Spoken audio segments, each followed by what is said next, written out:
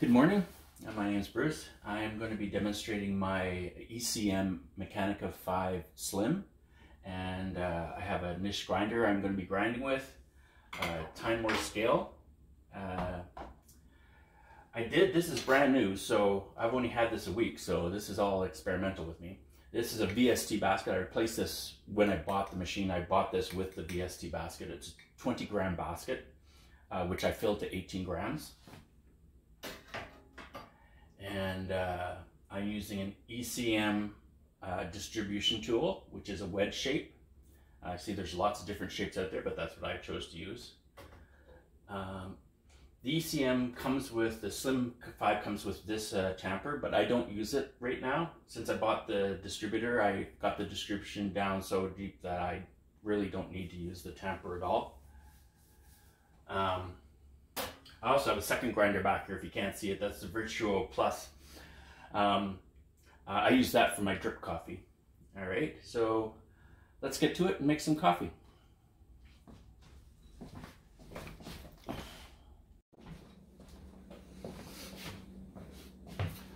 So let's make some coffee. I had to have a little pause because I forgot I'd let my machine turn off and it cooled down. So it's all heated up and it's ready to go.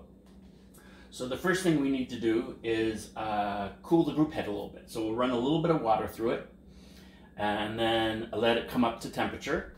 And while we're doing that, we'll grind some beans. So just cooling down the group head.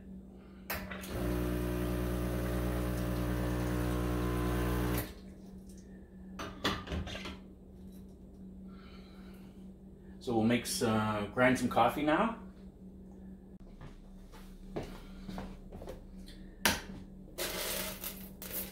Turn this on, let it zero itself out, and grab some beans. So we're going to do 18 grams.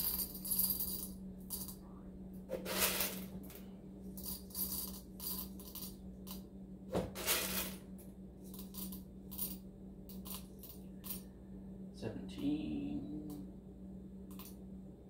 18.2, that's good enough.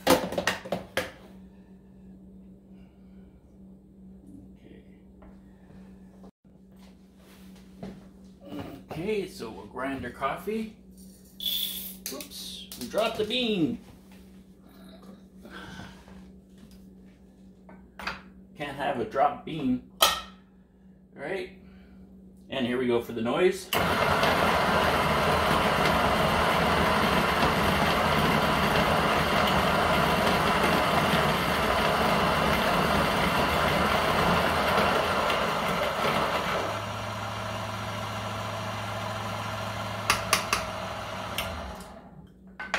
I like to flick the spout a little just to get the little grounds that are on the inside. I don't get a lot of static out of this machine compared to what other people do.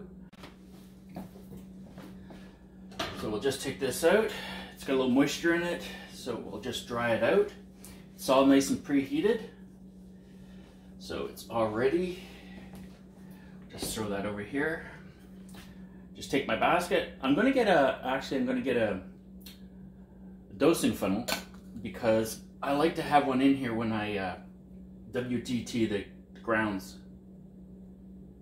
So there we go. Put that back over here.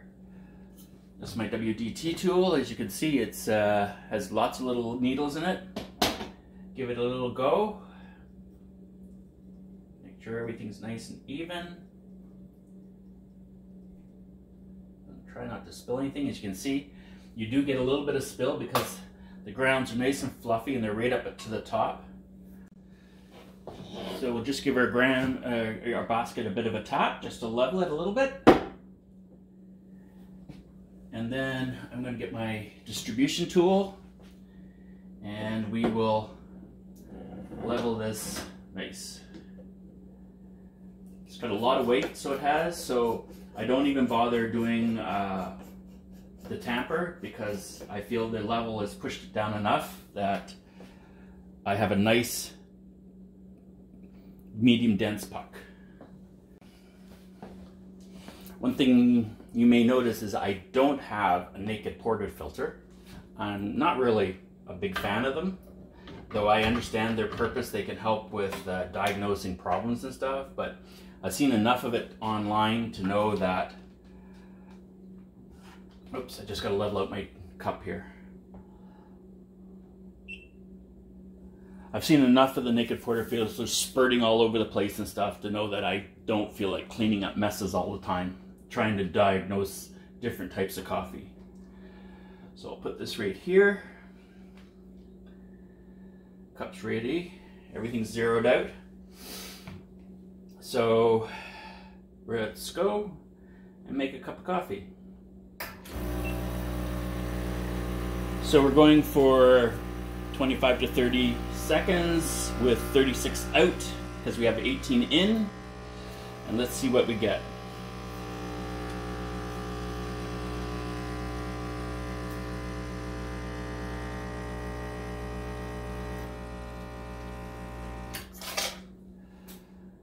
So we went a little over. We're actually at 38 in 26 seconds.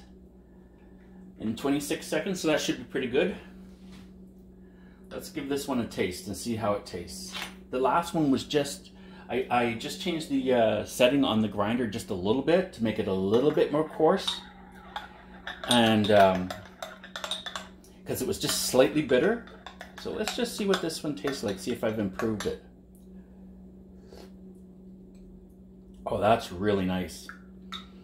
Really nice. That's one of the nicest espressos I've made. Yeah, I could drink that kind of stuff all day. So there you have it.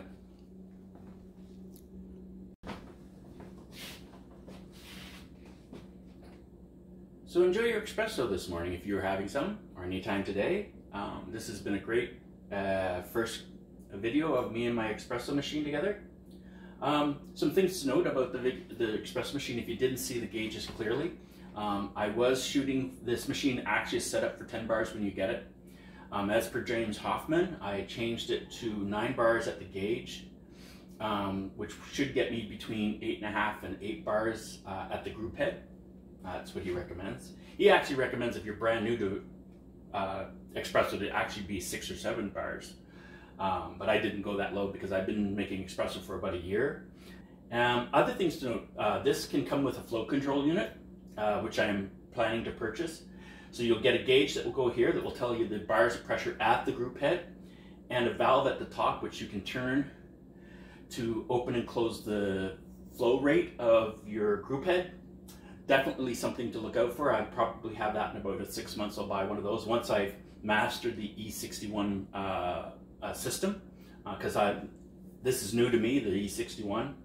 This is a great little machine if you're thinking of buying a compact machine. If you can see, this has cup rails that go on here, and at the back. I had to take those off to get them under the counter here. So I actually have to pull it out in order to get water into the back. A little bit of a deal, but not a deal breaker, because this is such a great machine. It's worth the effort every time to have to put water in it.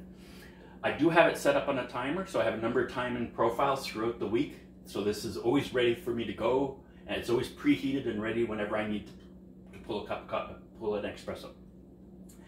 Anyways, of course, there's my handy dandy niche. A lot of people know this brand. I really think it's a great grinder. I have a Virtuoso Barazza Plus in the back, which I use for drip coffee. The niche is really great because it's really good with the flow of working together. It's just a very simple design. You put the coffee in the top, you hit the button, the grounds come up the bottom. Can't get much easier than that. And as long as you're using a scale, you'll always have an accurate coffee measure. Anyways, so you guys have a good day, and see you at the next video.